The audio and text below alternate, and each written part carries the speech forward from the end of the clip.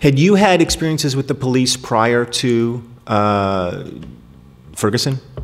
Yeah, one, I don't know if I've said this publicly just because people don't ask, is that when I was, I used to run an after-school center, out-of-school center in Baltimore for 5th through 8th graders, which was great. We had them for we had 3 nights a week from 3 to 8 p.m., which is a very long time to be with 5th graders. And any of you that have 5th graders, you are probably only around your 5th grader at 8 o'clock at night. I was around your 5th grader and all of your 5th graders' friends, which is very hard. No, when my kids were in 5th grade, they're now older. If I had to spend more than half an hour with them, I was done. Imagine 3 to 8, we served them dinner. It was like, oh my God, it was a lot. But one night, somebody had left like a kid's, a sensitive document about a kid on the cafeteria table in the school that we operated the center out of, and the principal hated me. And I remember I woke up in like a cold sweat in the middle of the night, and I'm like, I have to get to the school as soon as the custodians get there at 6 a.m. So I like just throw on some clothes. I'm like, I'm not speeding. I feel confident saying I'm not speeding. I think I was going, I think people might mistake me for speeding. So I was like, I was going down and I saw this. Honestly, it sounds like you were speeding. I don't know. I think easily mistaken for speeding.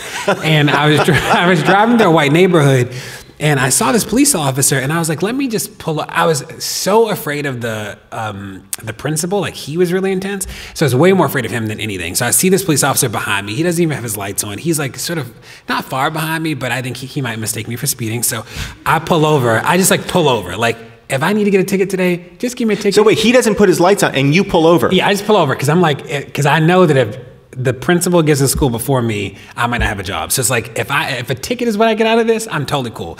So I pull over and the officer is like super stressed. So he comes up to my window with his gun drawn and he's just like saying a lot. And I am, again, very afraid of the principal. So I put the window down and so there's a gun to you like, and you're thinking, oh, the principal's going to be mad. No, really though. And I'm saying to him, I'm like, it's okay. I'm like, it's okay. Calm down. It's okay. It's okay. And it's like, if the principal, he's going to like, it's going to be the end of the world. So he's like super intense and I'm like de-escalating him and like trying to get this out so I can go to school. And in the end, I don't get a ticket. I don't get a warning. He apologizes. He gets back in his car. I'm like trying to get to school, but try not to be mistaken for speeding now that I just had this interaction with the police officer. And the police officer pulls up to me like probably like 2 minutes later. And I'm like, oh my God, I just survived this guy. Like, why are you still here? And he's like, happy birthday. And he's like, I saw that it's your birthday. I'm like, oh my God, leave me alone. The police are crazy. But I went to school, I got it before the principal got there. And it wasn't until later that I like was telling somebody, I'm like, this really crazy thing just happened to the police. And they like flip out. And I'm like, I probably should. But I was so afraid of the principal that it like, I don't know. It was, but that did happen. And it wasn't until again later that I was like, wow, this is happening all across the country. In my head. Not the happy birthday part, I can guarantee you. But it wasn't until later that I was like, that it registered for me that this is, I don't know. I thought that just happened to me. And like, I didn't know where to file a complaint. Like it sort of was this thing that happened that I would just have to suck up because I didn't know how to talk about it or who to talk about it with. And like, he did have his gun drawn. He was super escalated. I got his badge number, but like, I remember talking to somebody who worked in the prosecutor's office and she was just like, you need to be more careful. That was her. It wasn't like, I just didn't know anything else. It sounds like you couldn't have been more careful. Yeah, he was really afraid though. And I'm wearing I went to Bowdoin in Maine. I'm wearing like a Bowdoin hoodie. I'm wearing like hoop shorts and flip flops. It's like, and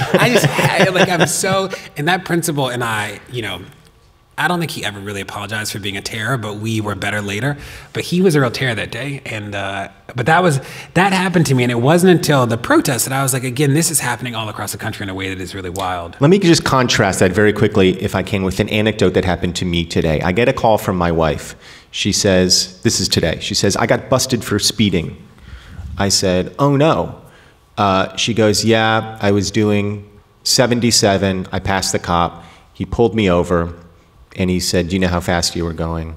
And she said, I was going 77. And he goes, yeah. And you what didn't was the even. Speed limit? 55.